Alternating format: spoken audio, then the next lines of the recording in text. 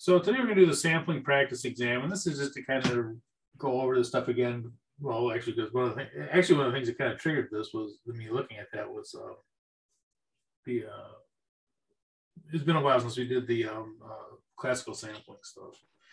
So we'll do the sampling practice exam, and I'll send out the sampling exam. We'll do Friday 4-8. Yeah, a week from this Friday. And then we'll start the chapter 11 handout. I don't think we're going to finish that, but we'll start out with the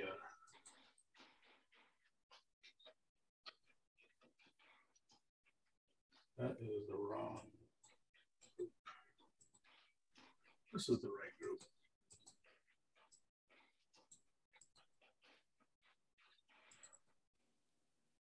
Okay, so this is you're going to be getting similar to this, and part of the reason why I do the practice exam is,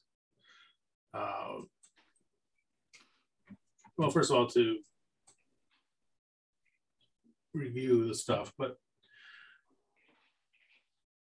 also there's really two ways to get stuff into long-term memory, and one is through a traumatic event, which is like, you know, if your grandmother dies or something, you always remember where you were at, that kind of thing. Even though normally you wouldn't know where, you know, you wouldn't register where it was, but we can't really do teaching. But repetition is the next best thing, so that's why we do this more than once throughout the quarter or the semester.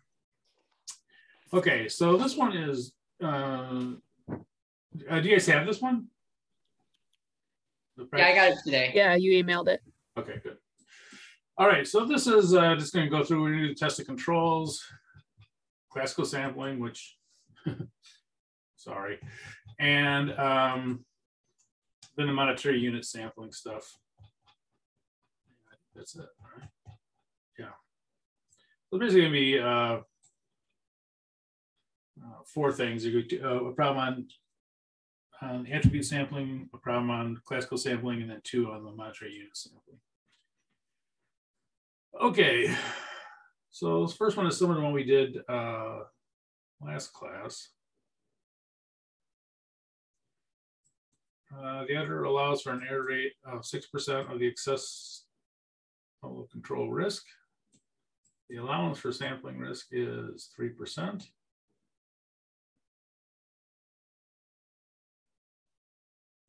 And the following are taken. What's the error rate of the tests?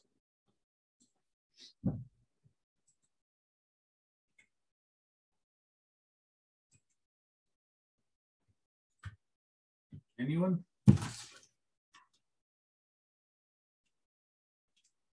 So we took a sample of 315 were 5%.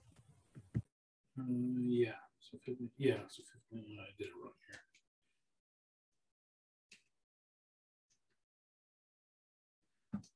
Okay. So 15. Oops.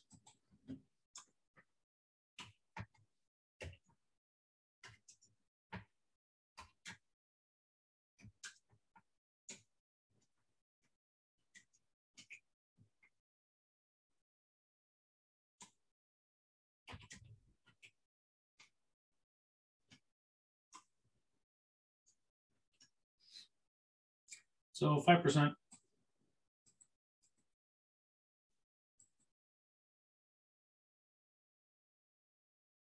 And can the controls be relied upon?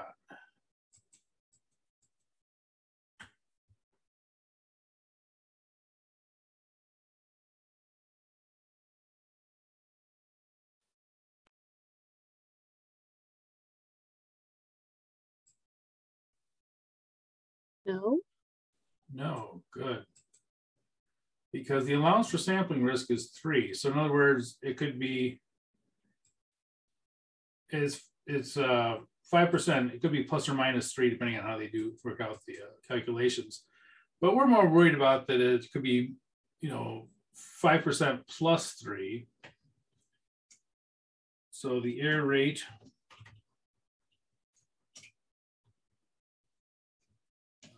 uh, 5%.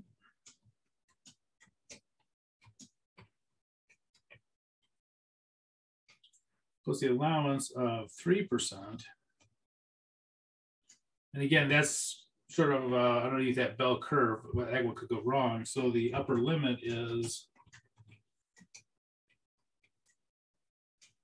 8%.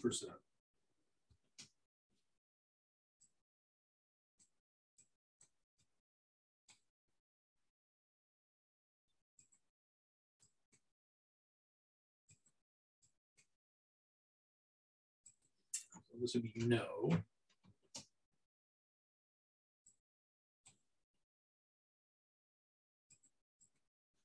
And because the upper limit is greater than the allowed 6%. I don't want to say this.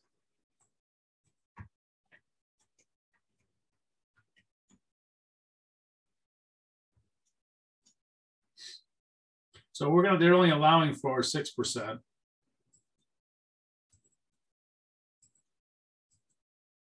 But, you know, and this is our best estimate. Our best estimate is 5%.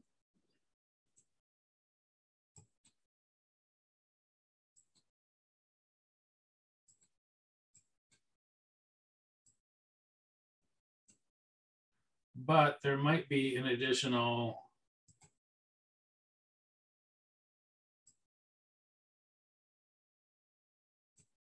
I should make this a different color.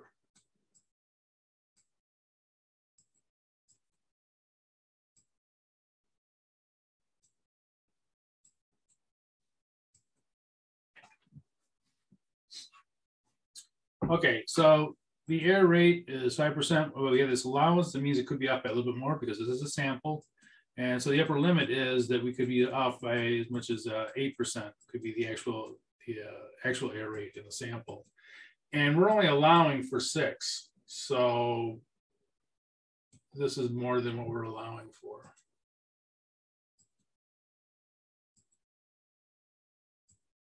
At least the arrows are probably more confusing than anything, but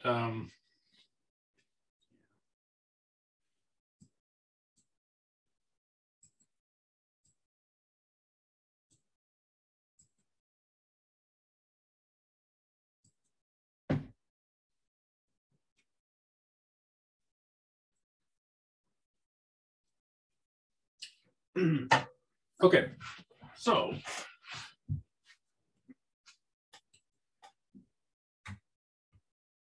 here is a trick question. What is a misstatement of the purchases?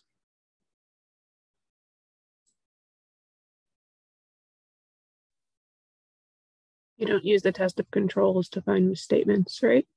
Yeah, it's unknown. And you're exactly right.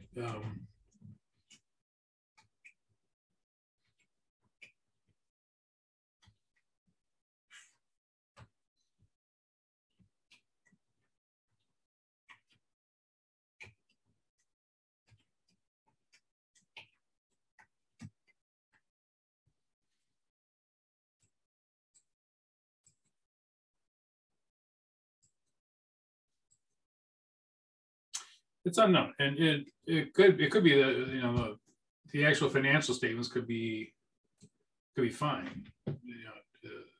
Just because the controls are being followed enough for us to rely on them doesn't mean the financial statements are any problem with them.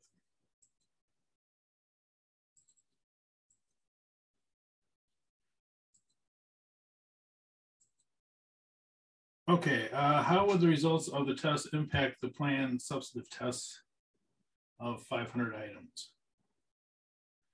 Okay, so we cannot accept this. We can't rely on these controls. So we planned on using a test of 500 items. And now that we can't rely on them, what will that do to the substantive tests of 500 items? We need more or less? Would we need more? Yep.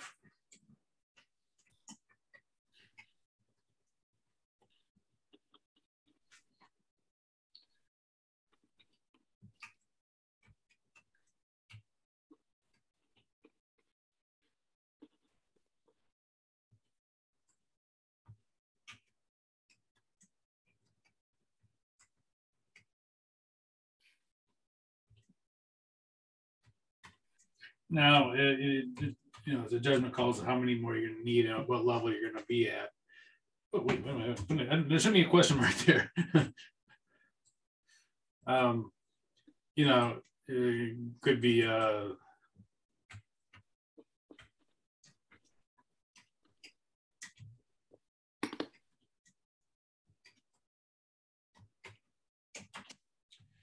you know, something more than 500 though, because you can't rely on it.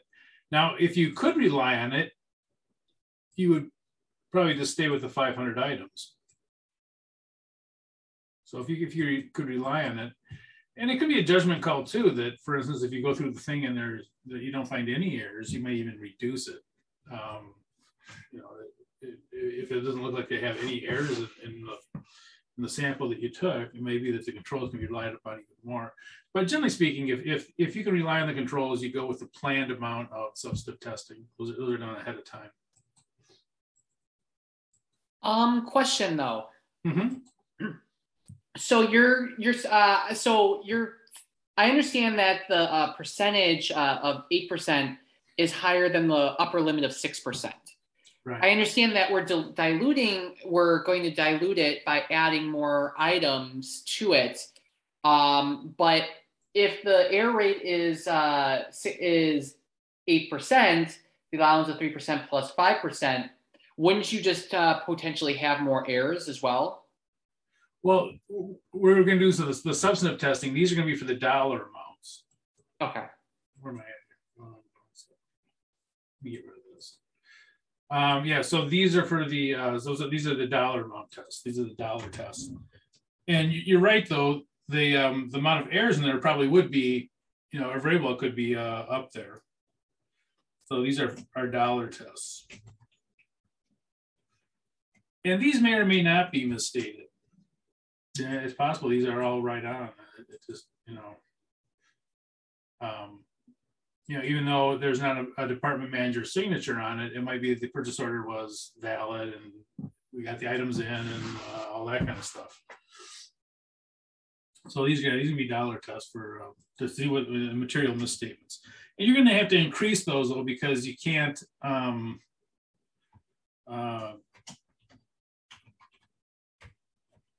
on the controls.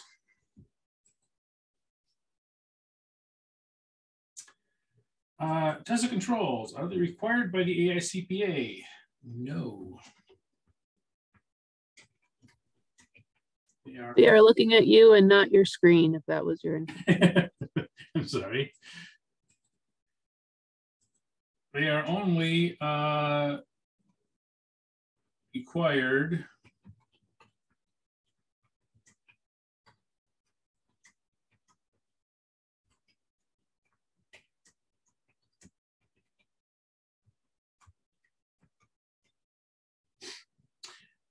No, they're only required if the auditor is relying on the internal controls.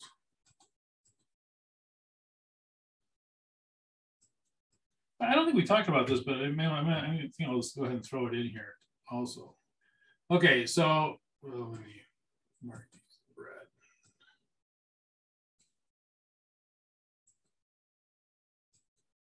red. Here's a, this is kind of tangential to this. Suppose you find a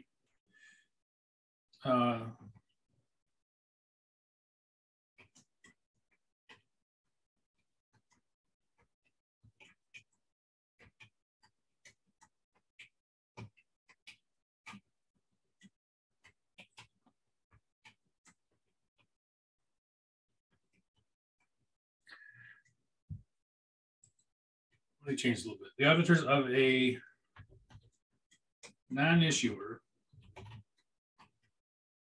find a material weakness in internal controls. So they find a weakness that is material, that it's a big weakness in internal controls.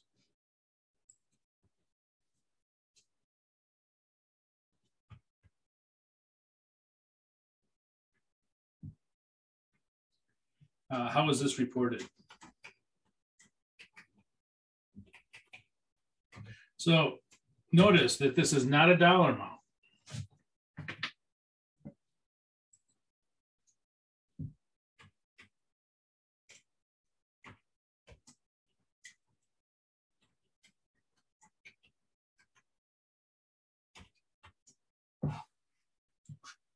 So you find a weakness in internal controls. A big, let's say it's a jewelry store and they don't lock the door at night. They leave the door wide open. Okay, a material weakness in internal controls. Now, the jewelry may or may not, whatever's in the store may or may not be misstated, but there's this material weakness if they leave the door open. How does that get reported? If it's a financial audit, it does not go in the audit report. You don't want to tell everybody in the world that they leave the front door open. So if it's a material weakness, and by the way, if it's a material misstatement, dollar amount, it does go in the audit report. If it's a material weakness in internal controls, those get reported to the audit committee or the board of directors and management to try to fix let them know that this is having to fix it. But the financial statements may not be misstated, and if they're not misstated, it does not go in the audit report. But it does get reported to either the audit committee. If they don't have an audit committee, then the board of directors. I should say management first.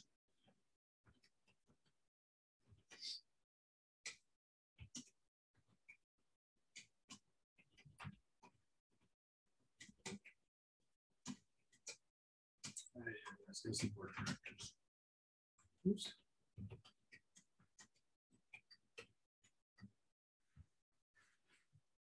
So you're going to tell management about it, but you're also going to tell the audit committee or the board of directors if they don't have an audit committee. So you're going to report it all the way up, the company chain if you do find a material weakness in internal controls.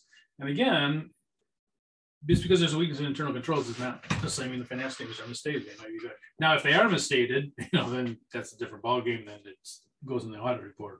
But if you have this material weakness but nothing is misstated, you report that to the board of directors. If it was an audit of internal controls, obviously that would go in the internal controls audit. But yeah, so. If you do find a material weakness in internal controls, it does not go in the audit report if it's a financial audit. Okay. Classical sampling.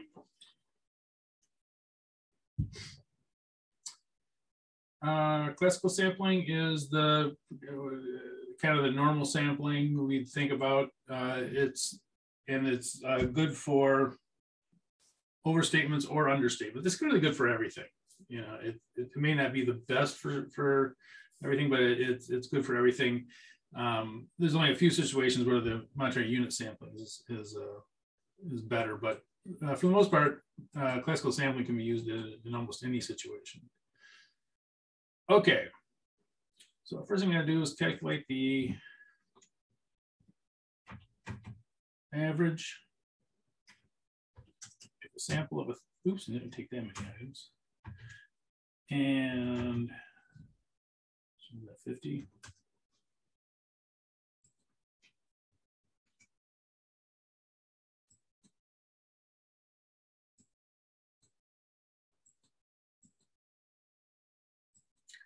So the audit value is 50, and the book value is 48.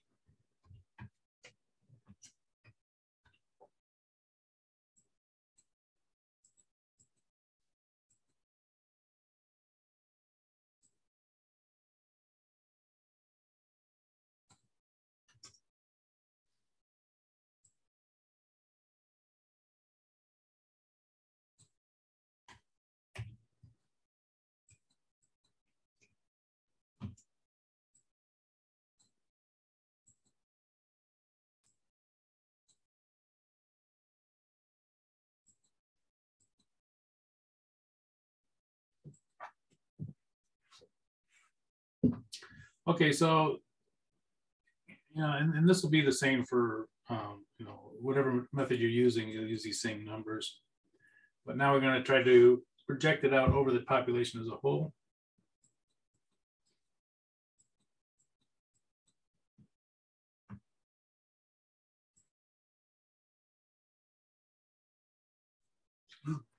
Okay, so mean per unit, that's just the average. And so whose average are we going to use? The audit average or the book average? Audit. Yeah, the audit average is the better, this is the better number, generally speaking, because it's one that we came up with. So, and we're saying $50 each. So we're saying we came up with $50 each, and that everything that they have, the total number of accounts, 8,000 should all be at this $50 level.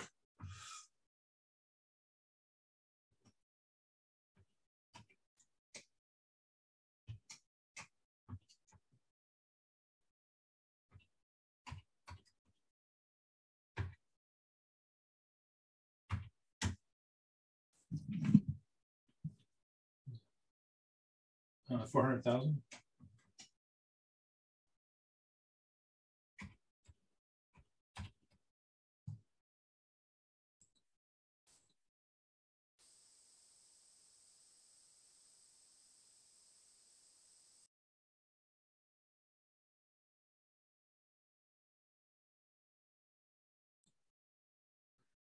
Okay, so this will be our projected value.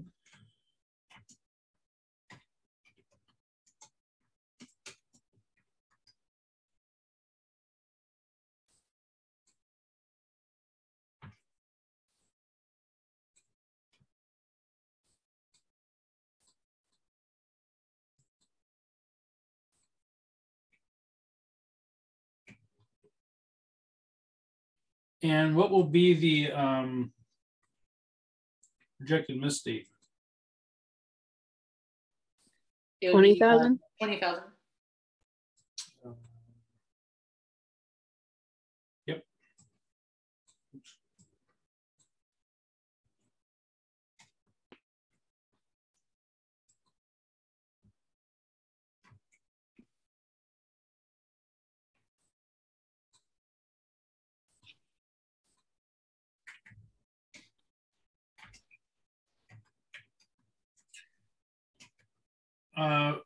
Overstated or understated? Understated. Yep.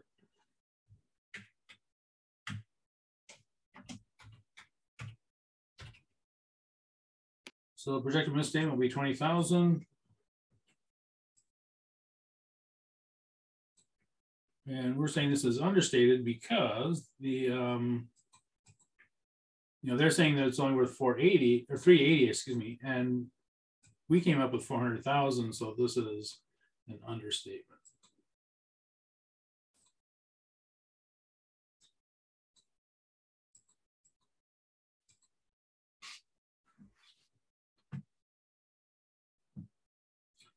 Ratio estimation is,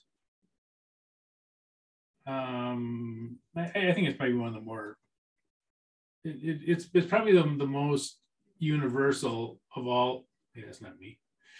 It's probably the most universal of all of the methods, because it basically says that large things will be up by large amounts, small things will up by small amounts, which is kind of intuitively,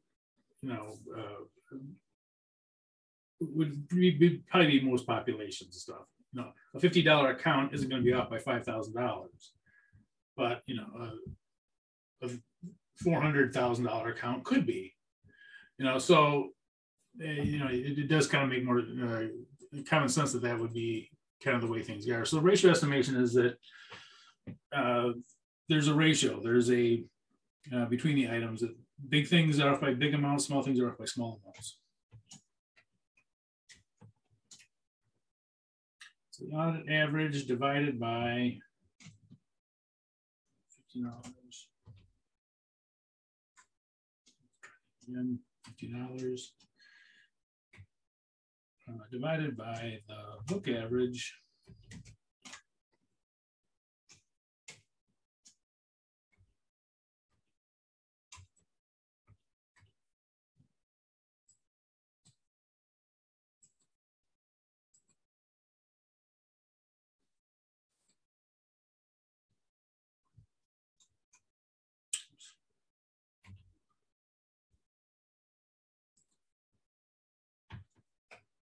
times the total book value, the accounts receivable book value.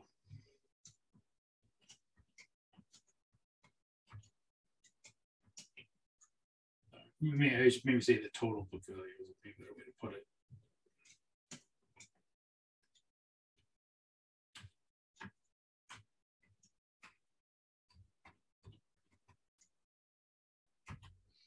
And this will equal our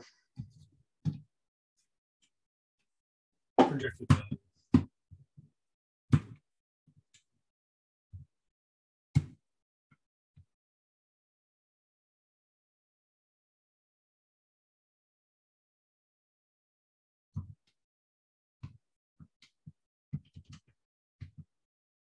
Uh, 395,833.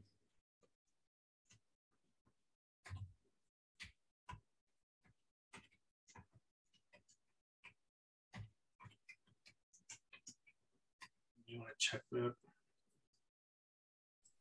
That's what I got. Yeah, okay. Good. Thank you.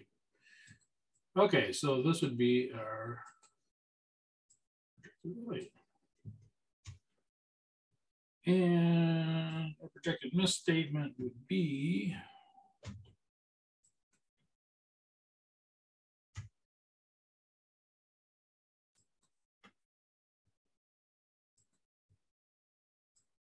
$15,833 something.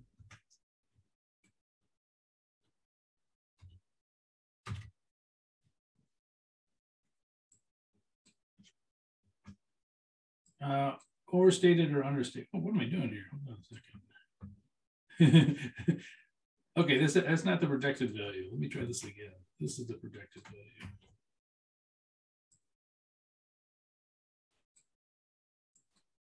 value. This would also be understated, right? We're saying it should be 395. They only have 380 on the books, so that should also be understated.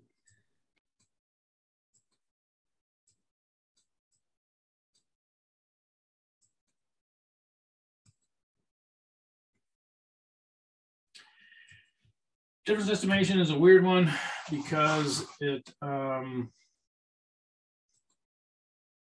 because you find the misstatement first. So because you find the misstatement first, then you kind of back into the projected misstatement. So it's a little bit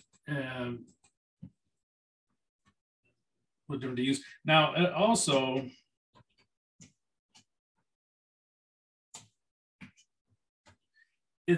it kind of goes just the opposite idea behind ratio estimation. And this one is saying that everything will be off by exactly the same amount, regardless of what size it is. So something that a $50 account will be off by the same as a $5,000 account. Okay.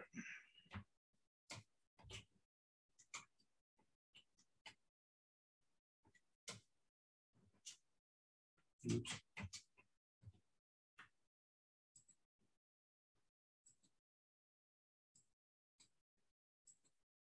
So we get a difference. And the difference is $2. And what we're going to say is that everything up here, the total accounts receivable of 8,000, everything will be off by that same $2. Doesn't matter what size the account is. All the accounts will be off by $2. So this would be a 16,000.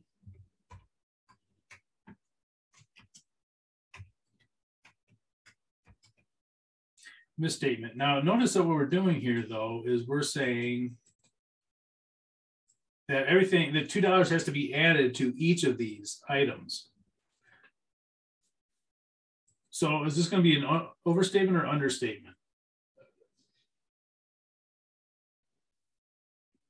It would be an understatement. Yep. Good. Yeah, it's understated. We're saying that everything is understated by $2. So, the $16,000 misstatement, rejected misstatement, I should say.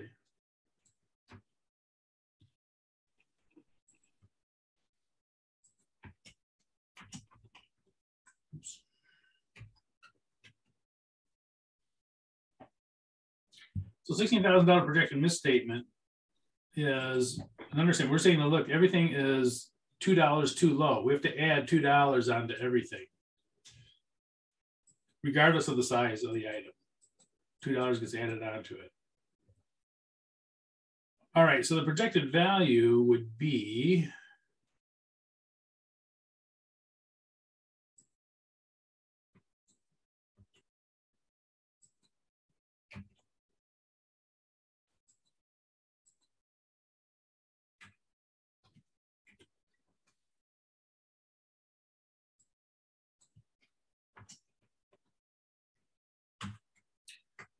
what is that, 396?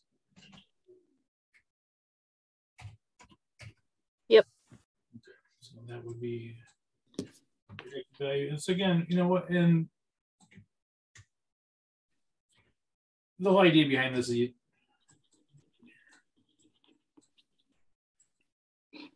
the whole idea is that you take a sample and you project it over the population as a whole, and that will tell you what you know, the likely misstatement is here.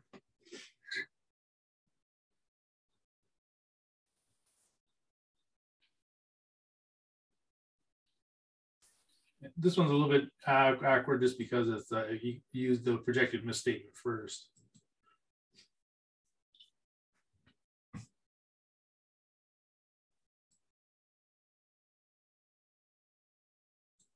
All right, question on that?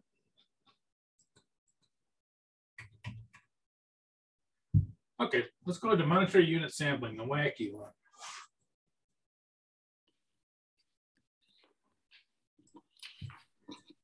And monetary unit sampling is wacky. It's only for overstatements, and generally only if there will be a very few errors in the sample. If there's a lot of errors, it has a problem with that.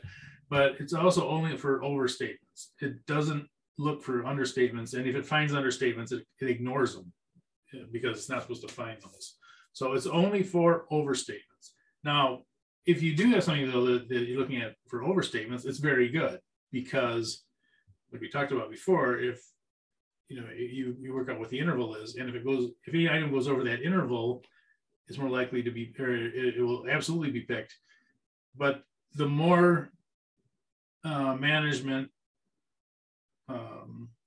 overstates something, the more likely it's going to be caught, which is great. You know, the more that they do it, the more it's going to be caught, which is not necessarily the case in classical sampling. Okay.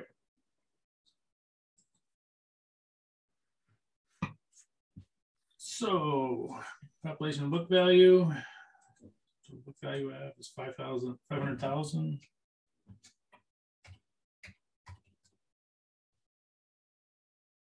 Tolerable misstatement is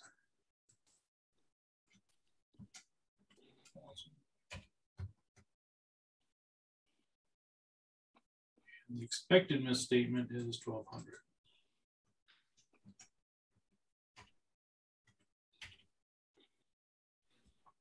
I think the last time that this was on the CPA exam, they didn't have an expected misstatement.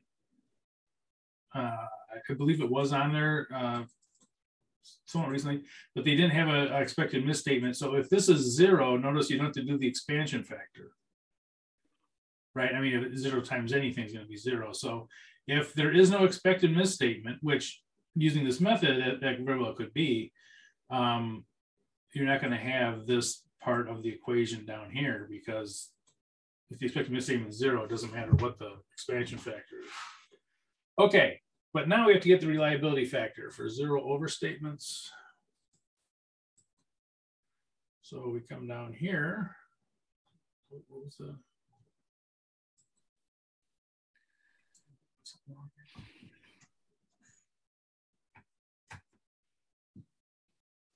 Okay, so what's the reliability factor we're going to use?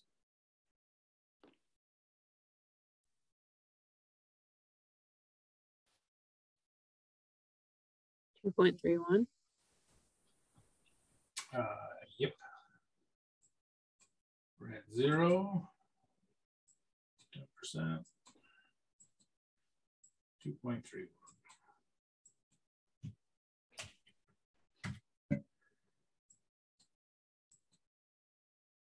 And the expansion factor.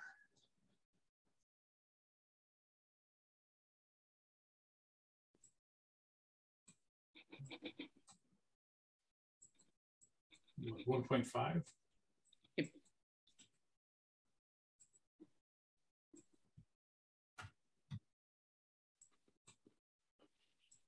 So when you're doing this, when we get on the test, make sure you look at this, whatever it is up here, because this will change.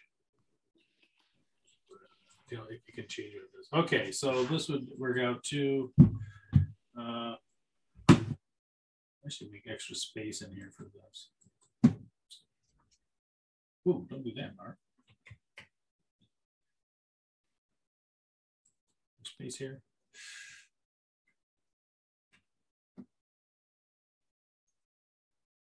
These should be together.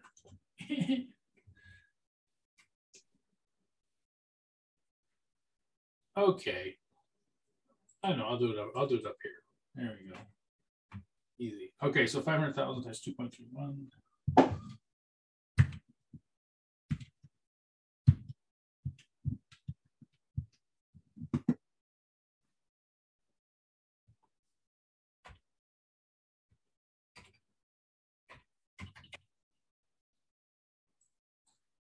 Divided by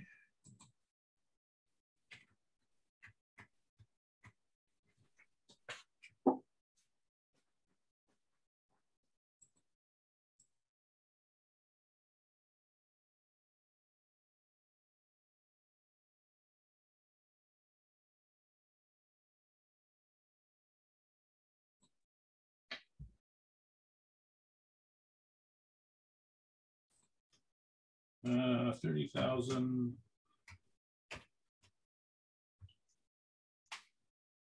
Too much.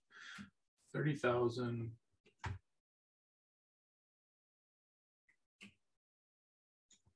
minus 1.5 times 1,200 is 1,800.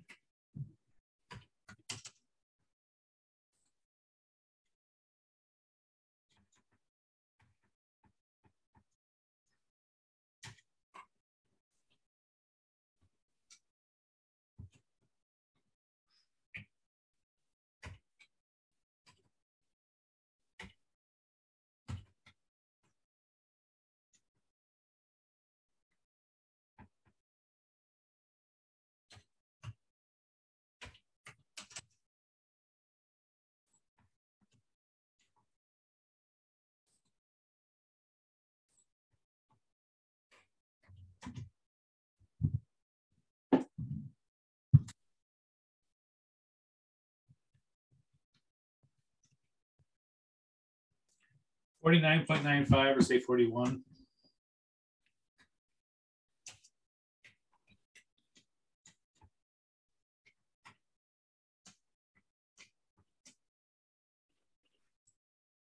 We'll pick 41 items.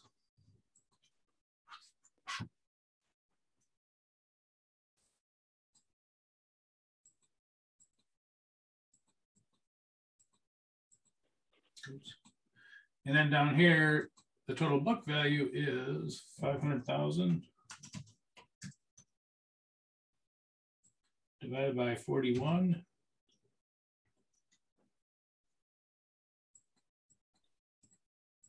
equals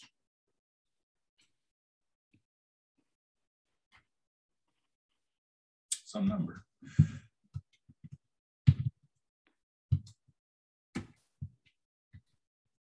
$12,195. But you probably just round that off to the nearest dollar, I would say. You can leave the dollar, the cents on there if you want. It won't hurt anything.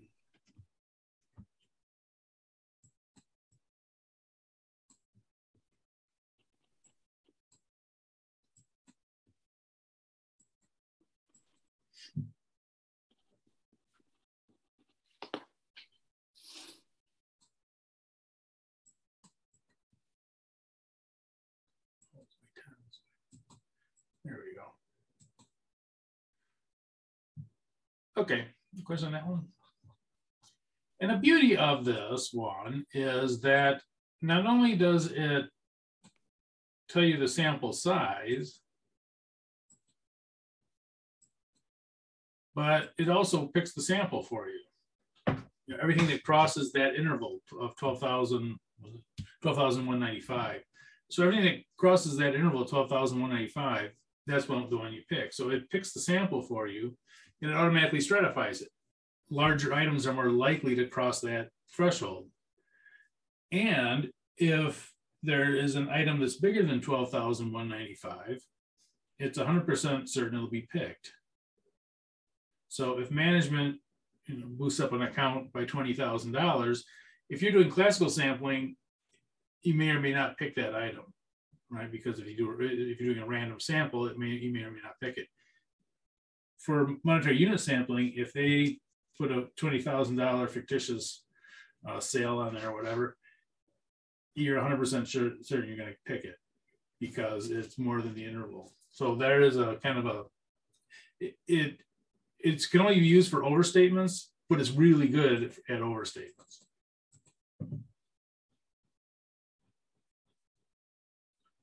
Okay. This is kind of a comprehensive one. And this one similar to this has been on the CPA exam several times. Okay, so let's go through these first items.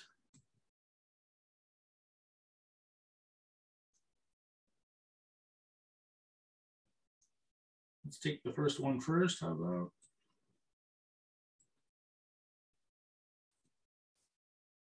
What is the predicted misstatement for the first one?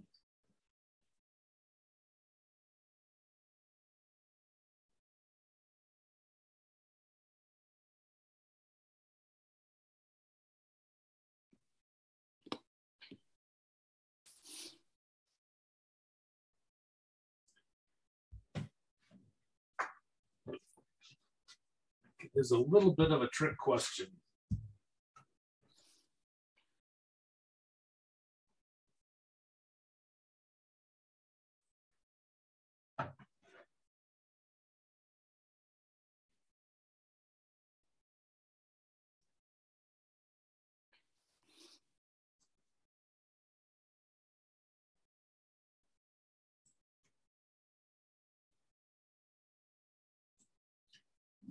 I'll give you another hint.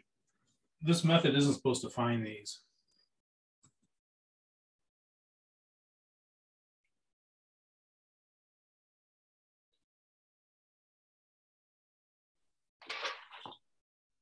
An understatement? Yep. This is an understatement. Notice that this is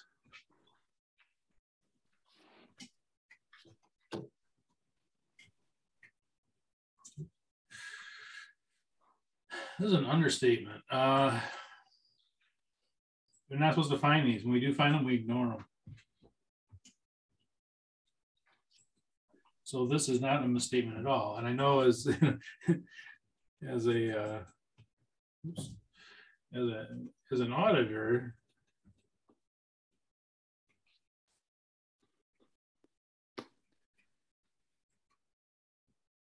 oops, it's not right. I know what I'm doing here.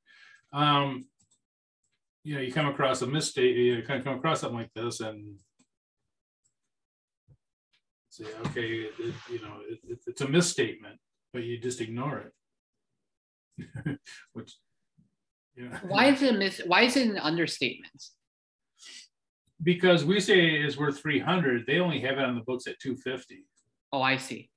Yeah, so if the audit value is greater than, if this is greater than the book value, then we ignore it.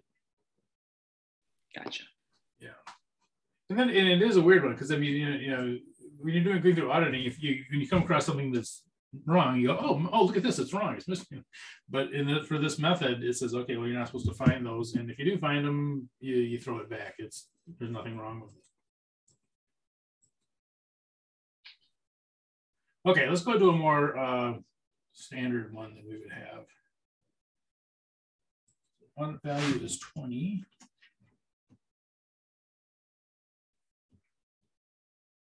I can already calculate that I chose a different number here.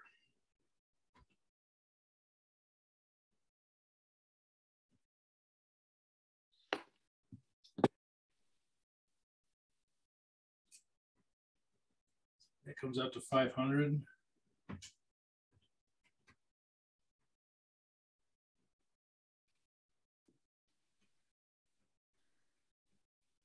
So the projected misstatement would be how much?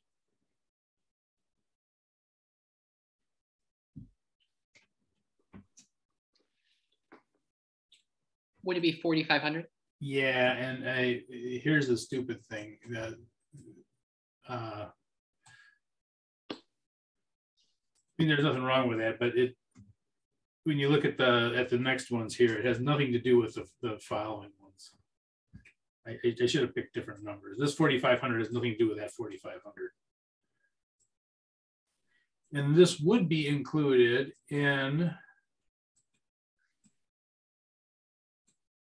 the incremental allowance because there could be more wrong in that interval. That interval is really only 200 of the 5,000 is showing as being, used from that interval, but so there might be more in here. So this could be more in this incremental allowance. And again, this 4,500 is a unhappy coincidence. It has nothing to do with this 4,500. And it's not going to help you guys, but I'll change that for the next class. I apologize for that. But anyway, yeah, so those two 4,500s are not, they're not related.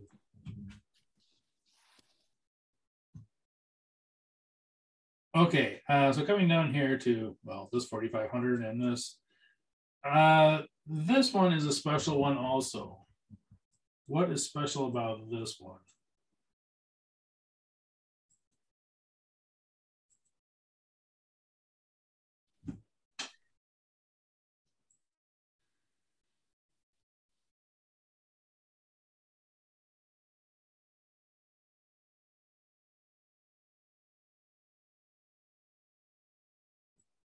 So what's special about the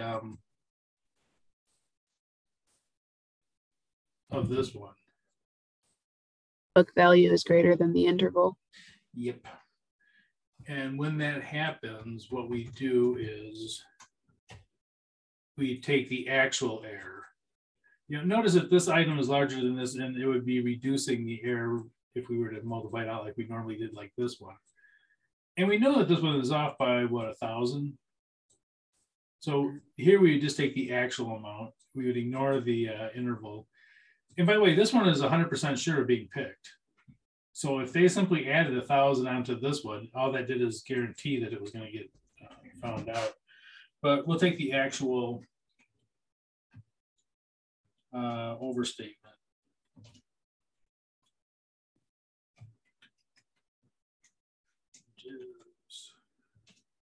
Which is 5,500 minus 4,500 equals 1,000.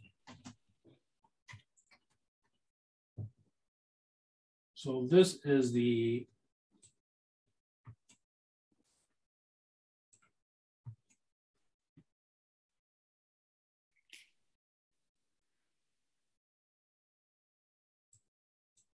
this is the actual misstatement. And you'll notice that this couldn't get any worse. This covers the entire interval of 5,000. Ooh, don't do that.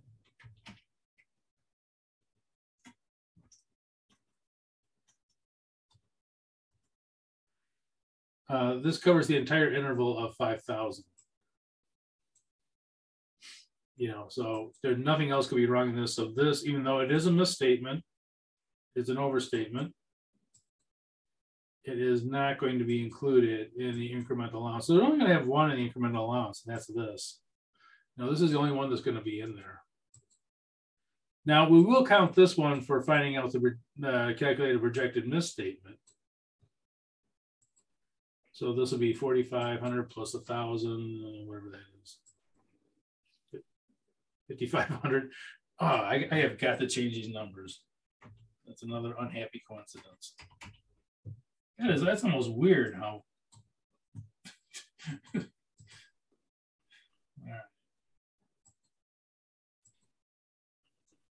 That this 5,500 and this 5,500 are, they're unhappy, just like me. Okay. So that's a projection misstatement, and this is our best estimate. What it is misstated by. So our best estimate is, that this $400,000 account is off by 5,500, but we're taking a sample. So in a sample, it could be off by more. It could be off by more for two reasons. It could be off by one, just because it's a sample. Samples aren't 100% accurate. Unless you take 100% of the items, you're not going to be 100% accurate.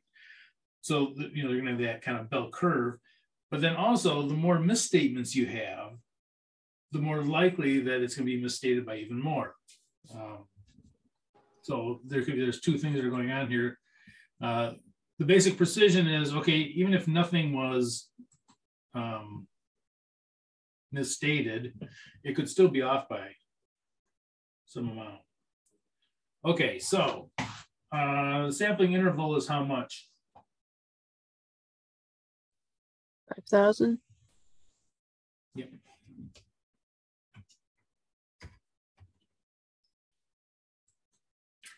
The reliability factor at 0 is, wait a minute, we got to find out the 10%. Okay. Let's see, make that a different color. Let's make that green. Okay, so at 10%, the reliability factor is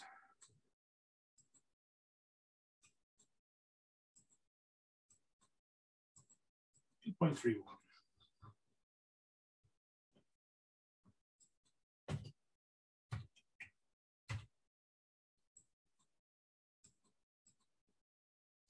So basic precision will be 5,000 times that.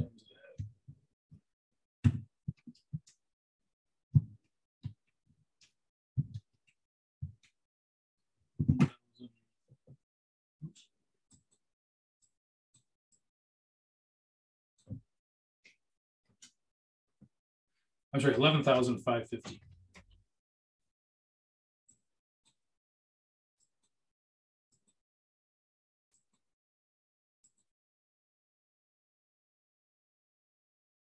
So if we didn't have any errors, this would be there anyway. So even if this up here was 0, we would still have this basic precision. But up here we have an account that could be off by even more. This 4,500, and there comes the wacky, very wacky. I'm going to redo this for next class too. It's going to make a incremental one. So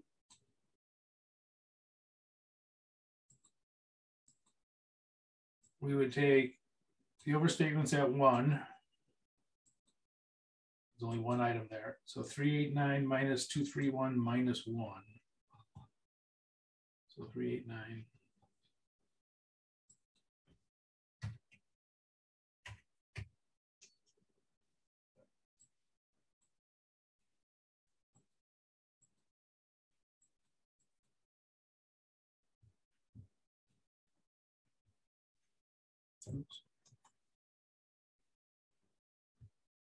Overstatement at 0, which is this 231.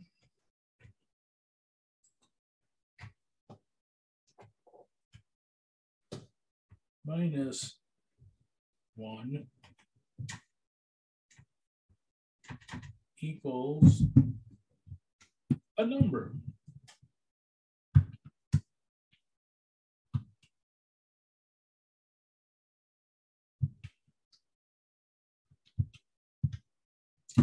.58.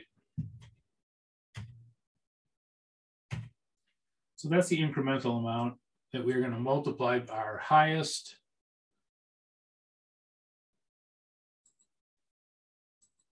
misstatement by.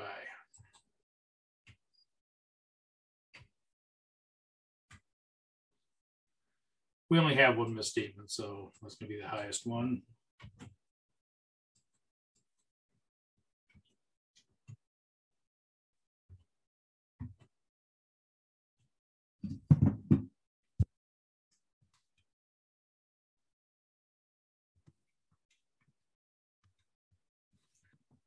$610. So this will be our incremental allowance. We say, look, there could be something more wrong in that account. And we're thinking it should be, it could be off by you another 2610. Don't need these two.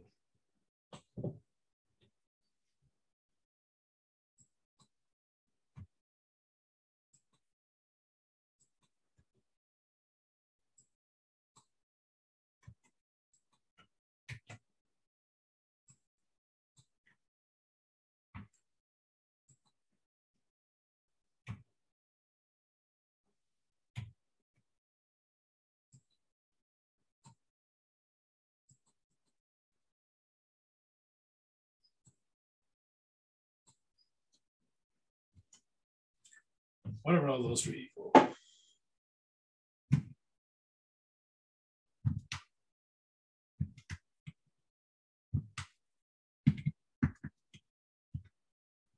$19,660.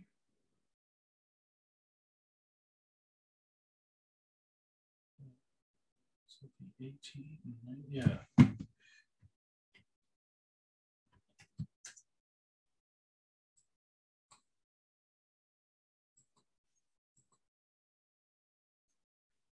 So this would be our upper limit on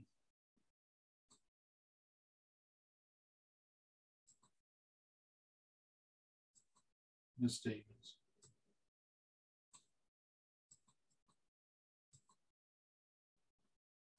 $19,650. So our best estimate would be that it's off by 5,500, but it could be off by as much as, oops, that. So when we're looking at this, we would say, okay, is this 19,660? Is this material to the 400,000? And that's going to be a judgment call. You know, if like close to $20,000, if 19,660 is that material to the $400,000 account.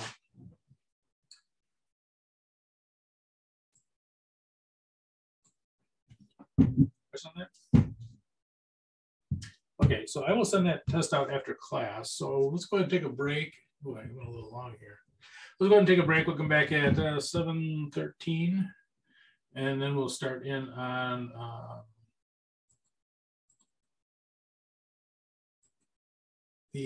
well, I'll leave this up for a little bit, but then we'll start in on the accounts receivable.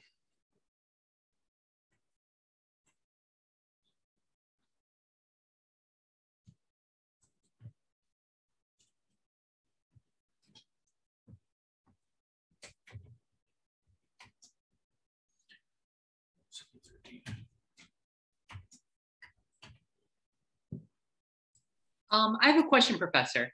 Yeah. How do you come up with the basic precision? I thought it was the 5,000, or is it the, I guess I thought it was the 5,000 and then times the 3. How do you come up with that again?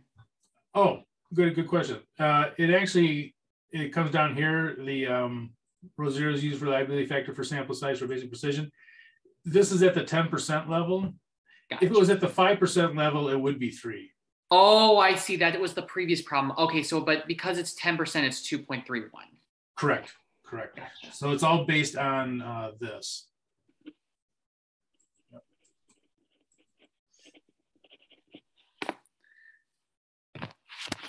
Yeah, and on the test, make sure you make, because I do changes on the test. I can't remember, I be honest, I can't remember if on the test I have a 10 or 5.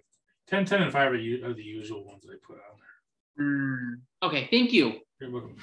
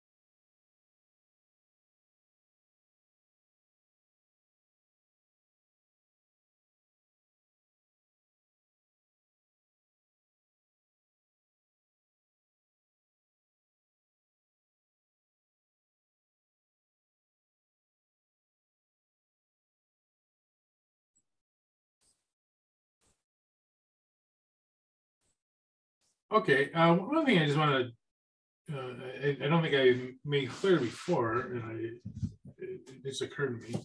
One thing you'll notice about the basic precision is if there's no errors, it could still be off because it's a sample. And so that's kind of why we use this row 0, so number of overstatements. It says, okay, if there were 0, then this is the factor that we use if there were no overstatements. So that's why we take the interval by it, is if there was no overstatements. Now, anything that comes above that, though, is what they call incremental. It goes incrementally above this that we've already had with this 2.31.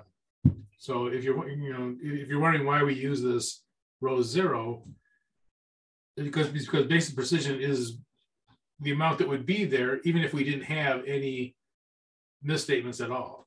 There would still be this thing saying, okay, well, it could still be off by some because it's a sample. Okay, save that. And we'll start on chapter.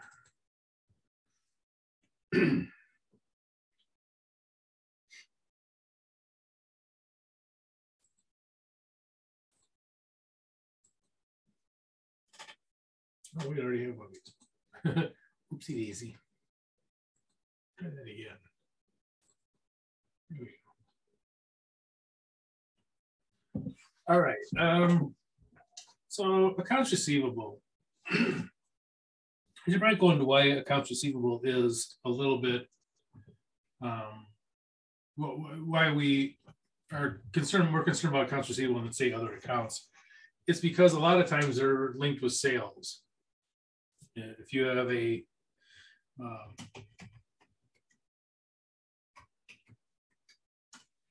oops, if you have a sale on credit, the journal entry is going to look like this. It's going to be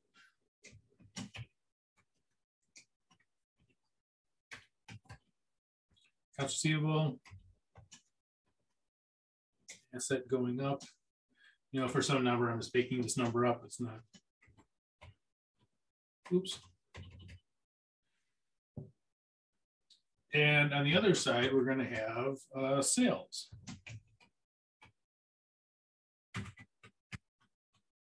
So the debit would be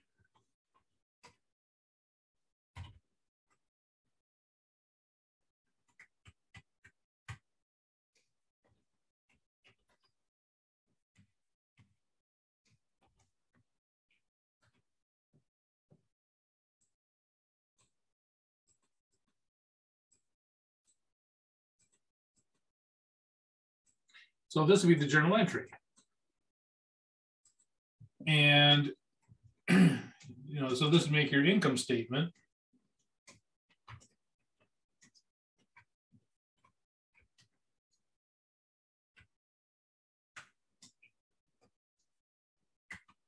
Sales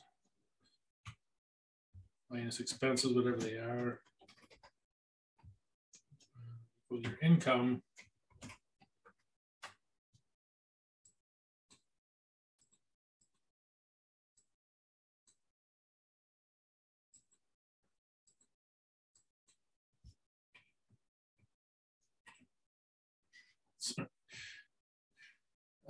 So this, notice, this make your income go up. So, here's the temptation.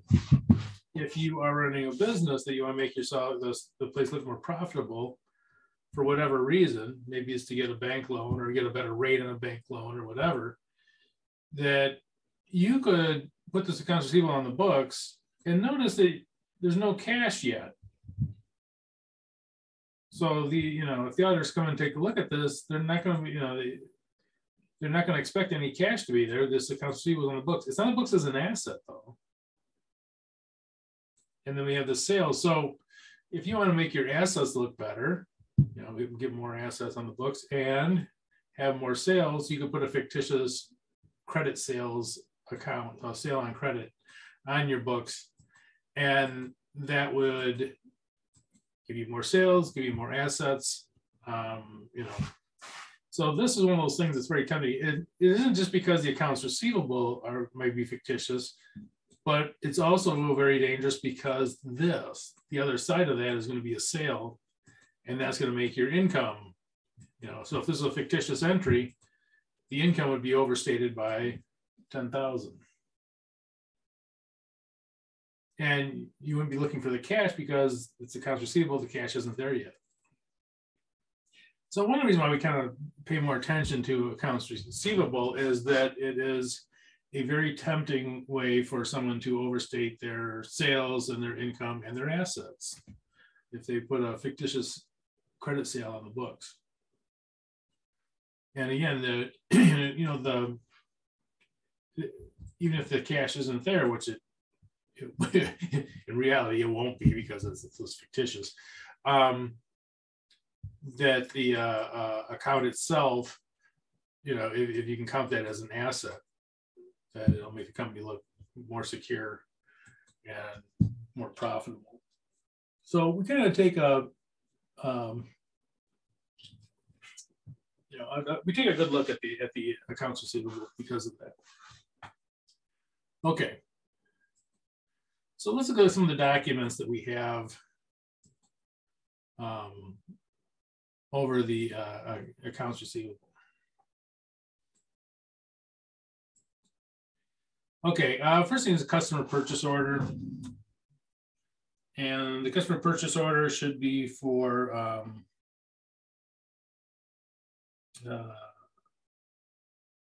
we'll have the items listed.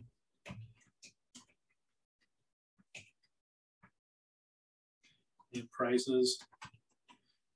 A lot of times, if this is a business account, that those items and listed prices, those are agreed to at the beginning of the year. And they would order those to, throughout the year. Now, it is possible to make a sale without a customer purchase order. Sometimes they'll just call up and say, I want this, but it helps as a control if there is a purchase order, because you can compare that to the sales order. So this customer purchase order, now use this is made by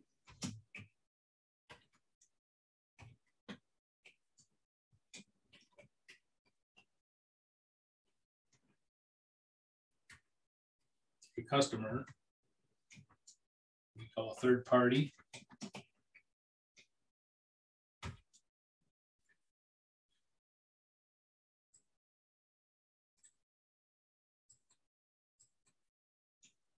Sales order is made by the client.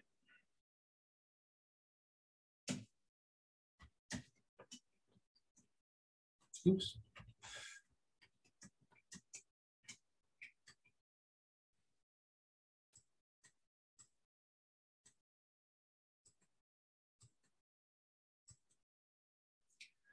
So let's stop here for just a moment. So in the sales order, we'll have basically the items listed and the prices will be on there too. So ideally, these two will match up. Which one is a better document? The customer sale or sales order, or scratch that, the customer's purchase order, or the client's sales order? Which one of those is better evidence?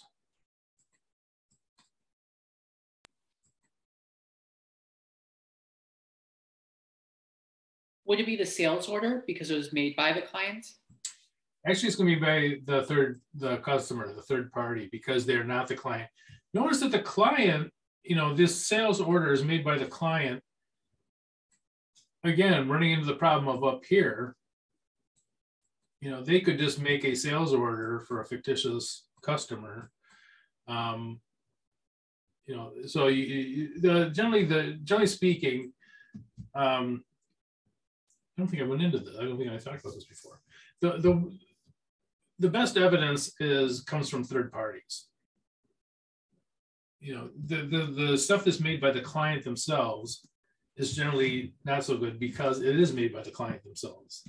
They made it, they have control over it. You're getting it from them. So third party stuff is usually viewed as better evidence than stuff that is created internally for the by the client. And what's the difference between a customer and a client? Because I thought they are synonyms. This is a customer of the client, I should say. Oh, okay. Customer of.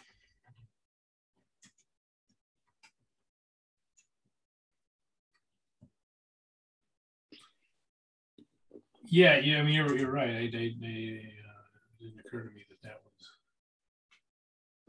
Let's see here.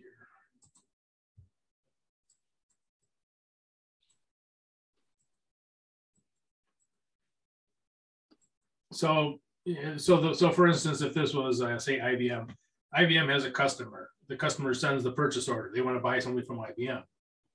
So IBM makes up their sales order. So the sales order is inside IBM, and it should match up with the purchase order. Whatever's on the purchase order should be the same things on the sales order. That way, you know what they ordered, that they actually ordered those things that are on the sales order. In most companies, especially they're automated and big companies, they'll have that. Will be standardized. But anyway, so the customer is the customer of the client. So anytime, and accounts receivable are for customers of the client. And that is one of the things that you have to test on is you'll actually contact your client's customers. I know it is funny because they're your client, but it's one of their clients that you're actually looking into, because they have this accounts receivable on the books and they made the sale to a third party, someone outside the company.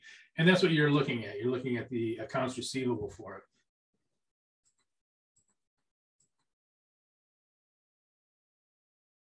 So yeah, so this is the customer of the client. This is, I should make that more clear actually.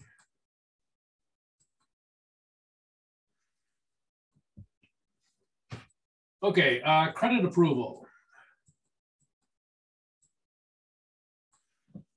Should be done.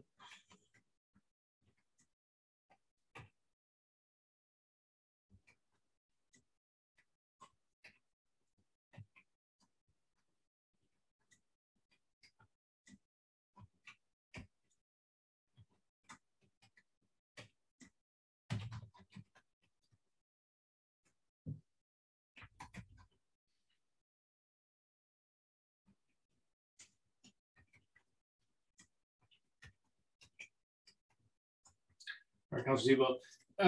Many of the large companies will have a department for credit approval.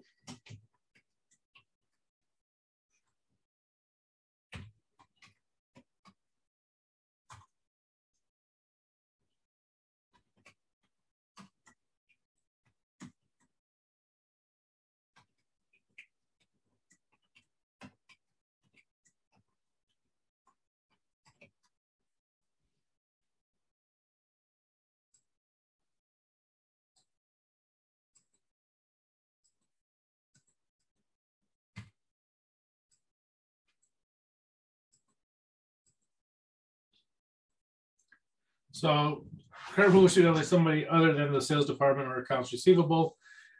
And usually large companies will have their own department for credit approval.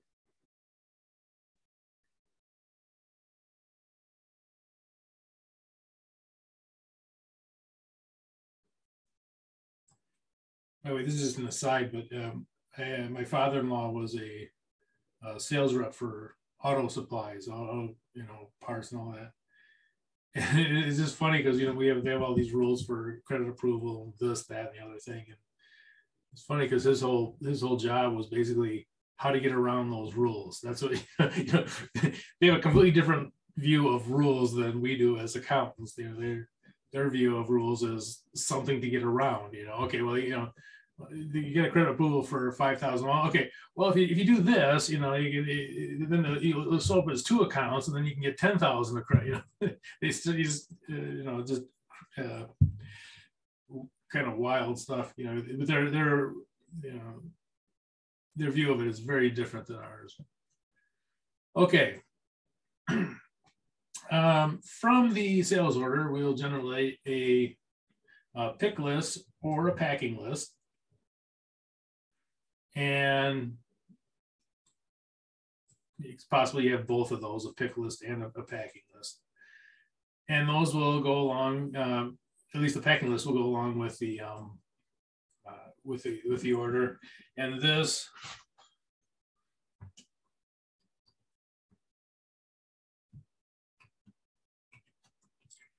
should match the sales order.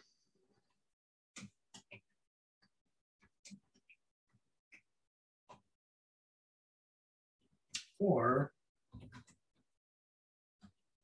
be updated for items. Oops.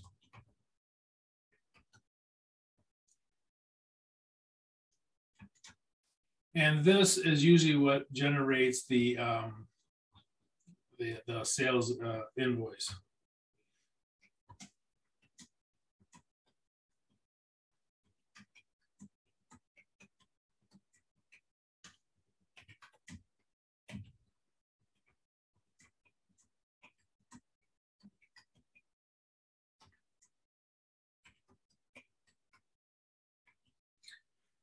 Used to generate the hold these for a second. Okay, so they should match the sales order or be updated for out of stock items. So for instance, maybe the sales orders for 10 shoes. 10 shoes, we only have 6 shoes, so we send the 6 shoes, then the packing list or the pick list will be updated saying, look, we only shipped 6 of them. And that's what should be on the invoice, not the 10 that they ordered. So I've seen in books where they say that the invoice should match the sales order. That's not true. It depends on what was shipped. So what was shipped, either the pick list or the packing slip, that should be used to generate the sales invoice, because maybe because nowadays with COVID, we're more used to seeing that things are sold out a lot, but anyway, that should be used to generate the sales invoice. So this is what we're going to be this is what they should send to the customer. Says, okay, this is what we shipped you, and there's an invoice. The shipping function. This is one of the most important things in auditing, and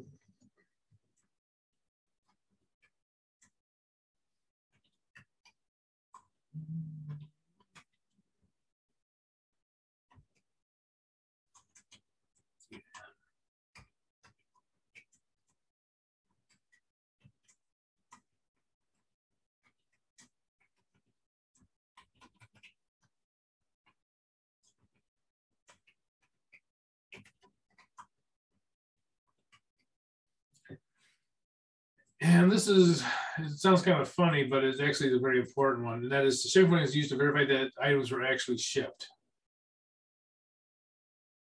And the most important thing that we have is this bill of lading. This is, let's see here. I don't know what. This is very important.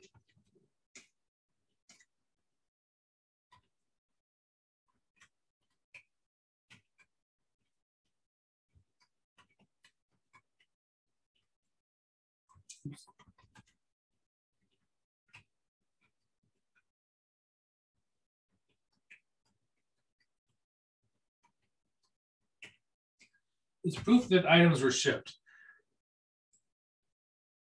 Now, even if the items didn't necessarily get to their customer, maybe they got lost in transit, they got stolen, the truck was in a crash, or whatever it is.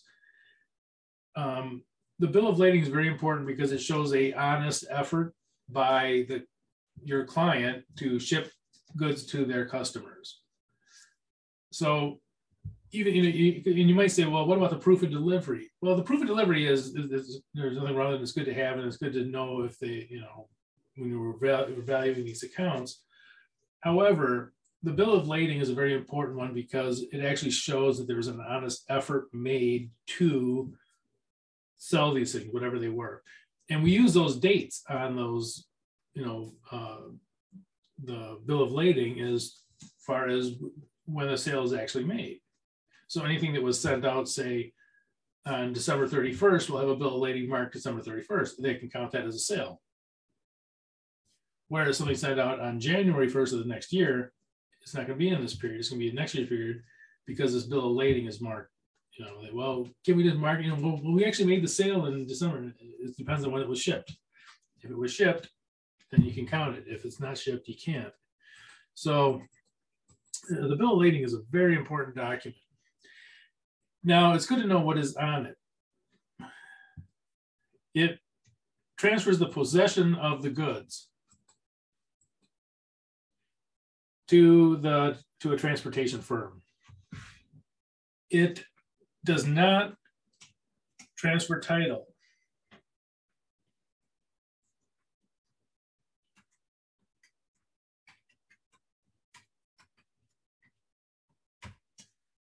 So, and this is kind of an important one too. You know, this makes it different than, say, selling something to somebody and they walk off with it. When you put it on the truck, you're giving them possession of something that doesn't belong to them. So a bill of lading to the shipper says, okay, here's this, you gave us these goods. We don't own them, you know, and, you know, quite honestly, you know, they probably don't care too much who owns them. Somebody does, not them. So a bill of lading says, here's the goods. The shipping company does not own them. Someone else does, either the buyer or the seller. But that it's acknowledgement that these items were taken, were put on this truck. And it'll have the number of goods, description of goods and weights and all that kind of stuff will be on there. Signed by both parties, the shipper and the carrier. Seller and buyer addresses will be on there. And this is also very important, or can be important, but they really don't have the prices on there. And if you think about it, the shipper is not, you know, the shipper is not liable for delivering bowling balls, $50 bowling balls. You know, the prices don't matter. All they know is it's bowling ball. Okay, we got, you know, we're sending 10 bowling balls to someone. It doesn't matter what the price is. It could be $50 bowling balls, it could be $500 bowling balls, whatever they are. That doesn't matter. It's just those items are going to ship there. Now, if there's an insurance claim or something like that, that's going to be something different. But as far as the bill of lading, what was put on the truck? You know, 10 bowling balls were put on the truck. That'll be a description of them, have the weight of them, count of them, and all that kind of stuff. So they don't usually put the amounts on there on the bill of lading because the transportation company is not responsible for those to be $50 bowling balls or whatever they are. So the bill of lading is probably the most important one of all these because it does show honest effort and it shows that something was taken. And the shipping company, I should put this on here. Let's add a sixth one to this.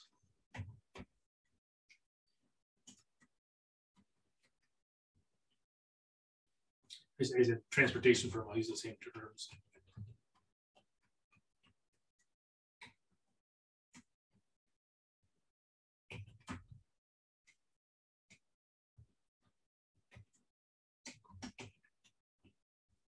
The transportation firm is a third party. So this document is a third party document. It's signed by the shipping department and the carrier. And this carrier is, you know, a third party.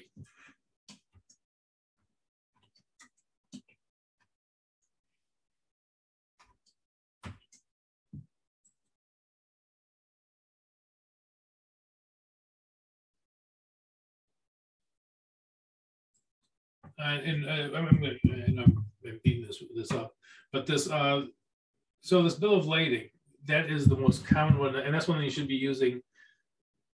I've seen where for auditing books and stuff, they say that the company makes its own shipping documents. The bill of lading is actually a legal document that virtually everybody uses. So you know, an internal shipping document is not the same as a bill of lading. A bill of lading is a legal document that is between the carrier and who's ever shipping it, and is, you know, for specific items that are loaded on there, is transferring possession but not title. to those goods. So bill of lading is a very important one. Now, proof of delivery is also can be important. And the proof of delivery is, as you guys I'm sure know, it'll show the date of delivery, and usually it would be a signed recipient or some kind of proof that it was actually dropped off. You know, nowadays they use pictures and stuff like that to show that it was put on your doorstep if they send you something from Amazon or something. But anyway, those are all basically the proof of delivery is more for, say, the valuation of the accounts rather than the question of whether that sales actually existed, because the sales may have existed even if the stuff was lost in transit. So there's a little bit of a distinction between those two. Okay, billing function. We talked about this a little bit. The sales invoice and the packing slip should be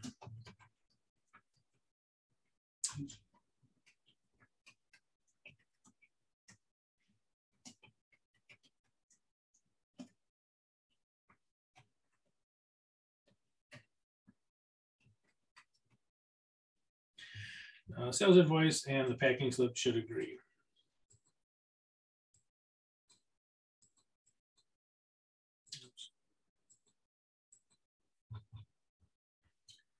Okay, collection of receivables.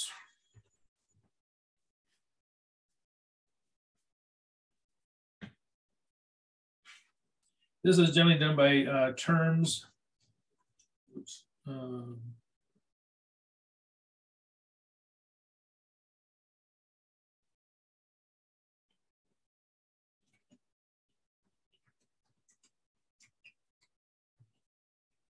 Shipping terms, you get price always in other classes. For instance, you could have discounts if you paid early. So it's 210 net 30. Would mean that you get a 2% discount if you pay in 10 days, or you have to pay it in 30. Do you guys have this in your classes? I don't want to bore you. I don't want to bore you silly. I'll put that a little late for that, but. So shipping terms. So for instance, terms of 210 net 30, this would be like 30, and generally the shipping, the collection terms are often they're a compromise, basically. Credit approval and shipping terms and all that kind of stuff. If you make them too drastic, people you're going to lose your customers. On the other hand, if they're too lenient, you're not going to get your cash. So there's always a kind of a balancing act with those. So collection of the receivables is obviously an important function of the company, but yeah, that's usually handled at a kind of a higher level than the normal shipping function. Okay.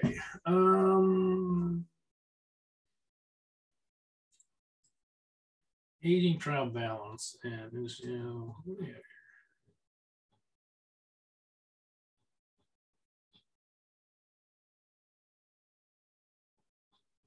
Well, some of this stuff's kind of boring. I'll push through it though. Aging a trial balance. This is a trial balance that will have. Oops.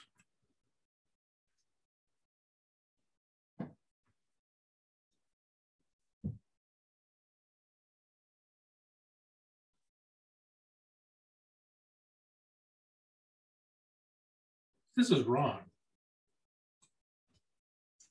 Let's just say aging of accounts receivable.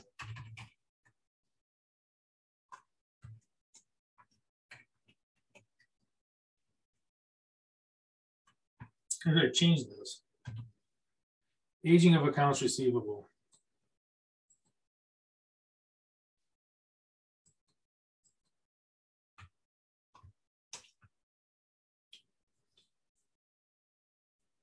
This is based on past due.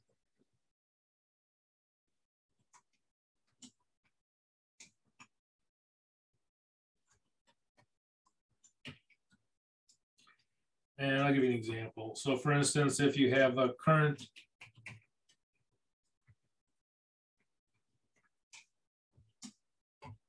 account receivable, say of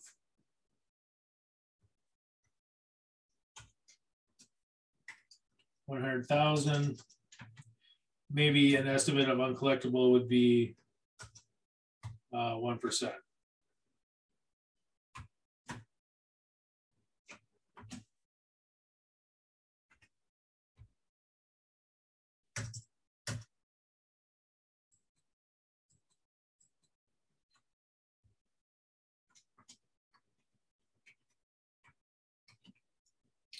Now, as you start aging it, as you start going on, so let's say that there are past due for up to 30 days, 30 days. Maybe you have, let's say 20,000 of those, and it might be a little higher.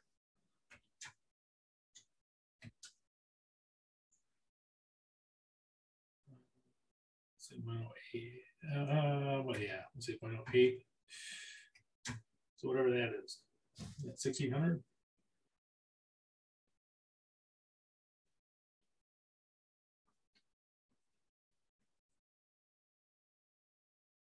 Yeah. So you'd think you wouldn't collect 1,600 of those. And just to kind of round this out, let's say over 30 days.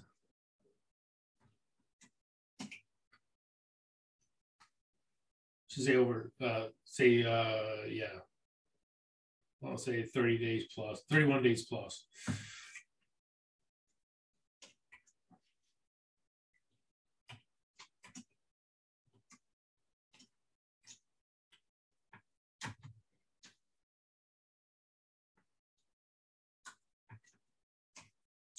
And maybe you have, say 10,000 of those. Now that's going to be higher. Let's say that that's at 20%. So this would be $2,000. So this would be your estimated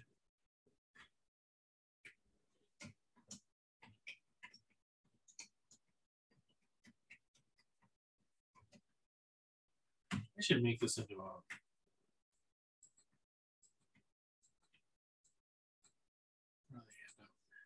okay, so this would be 4,600.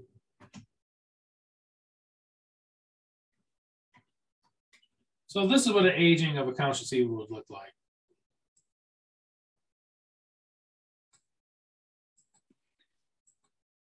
Shouldn't it bounce to 100% or? No, not really. This because it really matters on how far these go. Now, as far as you can do it by a percentage of what is included in it. So here's the way this would look like. This is what this would look like on the balance sheet. Your assets, you'd have accounts receivable.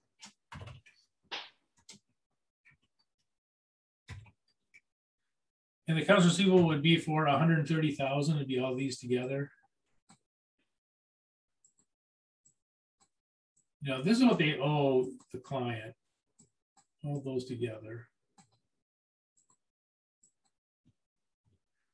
And so the accounts receivable would be 130,000. And then they'd have the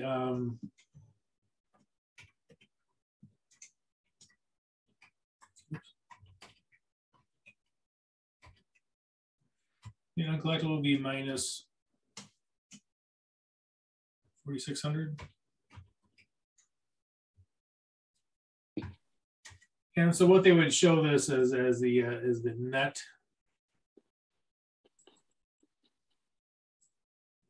So we can see it.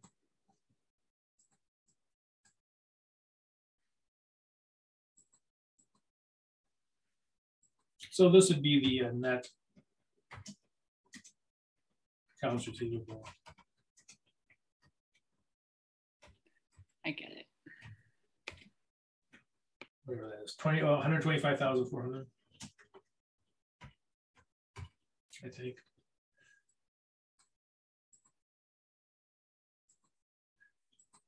Now, most companies will just show that in the books. They won't show this other stuff. They'll put this in the notes. But if they were to show it, this is how they would show it. They say, okay, we have 100 people owe us 130,000, but we're not going to collect 4,600 of it. And so this will really be our net accounts receivable. Now, as auditors, you know, these are kind of the numbers, these percentages are what you're going to look at to see if this makes sense. You know, and they probably have this from something that happens in the past.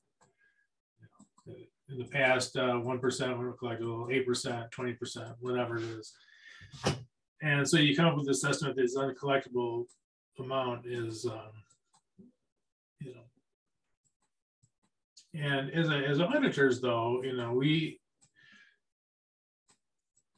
one of the risky parts of auditing are estimates.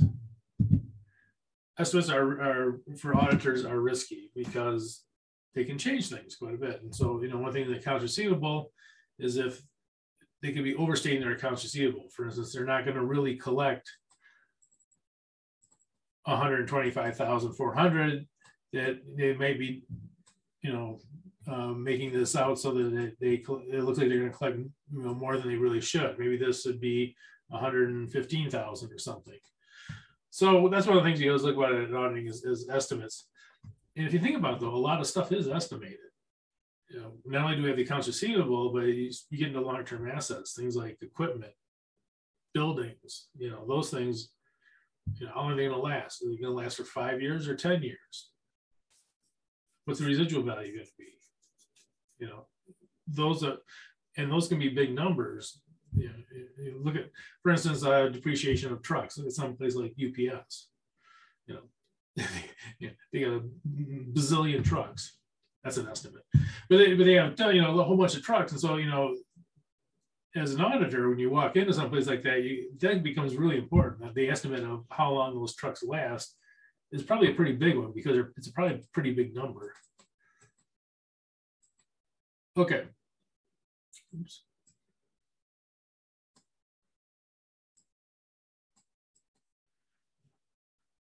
Now, one of the things you might compare the client to is the industry average.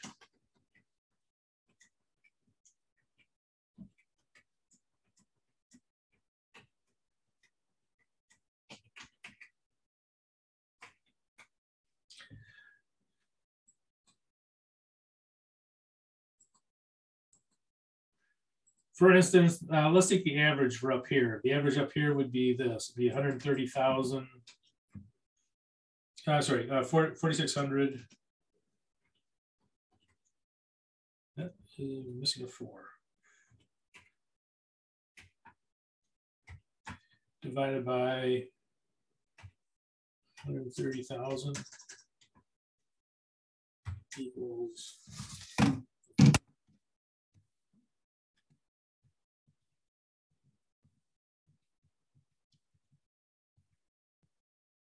0.035. Let's say 0.035. So about or 3.5%.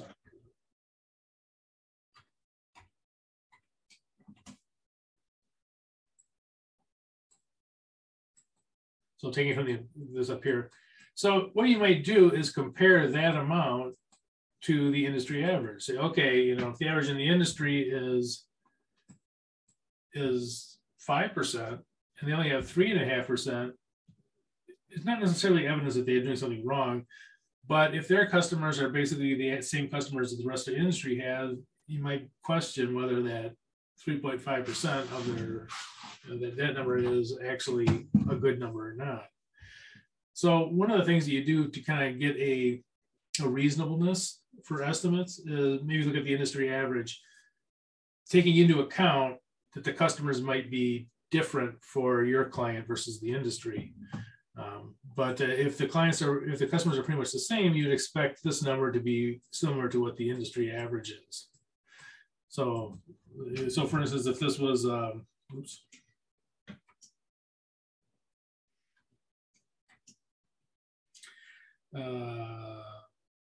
What did I say, 5%?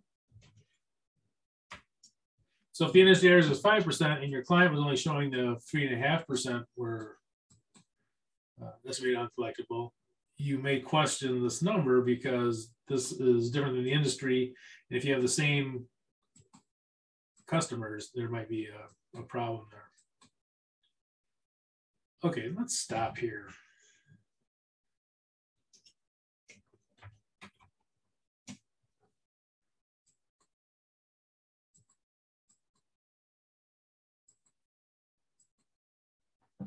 Okay, and maybe we'll do some of this other stuff next time. Yeah. Okay, so what I'm going to do now is I'm going to, after we get a sign off here, I'm going to go ahead and send out the sampling exam. My brain's dead. The sampling exam, and it'll be due on the 8th, I think. Yep. Show you here. So I'm going to send out the sampling exam. It's going to be very similar to the practice exam, and it'll be due on Friday, 4-8. Any questions? No. Okay. Well, have a good weekend, and I'll send an updated exam. If you have any questions, well, let me ask you: does anyone have any questions on the other exam, the chapter 10? I sent a correction out. The one had the wrong ending balance for cash for the book balance. If you have, if your bank reconciliation comes off by exactly 20,000, it's because of my error. But anyway, okay. If you have any questions on it, you can go ahead and email me or get a hold of me somehow. Okay. Have a good weekend, and I'll see you guys in a week's time. Thank you. Thank you. Have a good night. Good night.